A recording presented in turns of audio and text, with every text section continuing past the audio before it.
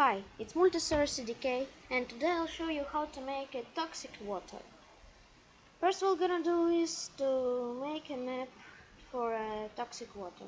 Then we need to find toxic. We choose one of the brushes. I'll take this one. Place it on your map.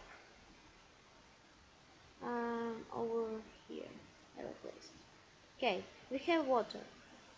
Now we need to make it hurtable. So you will fall down in the water and you will be hurted. Okay, now we need to find trigger. Trigger, place it like you place your water in the same place.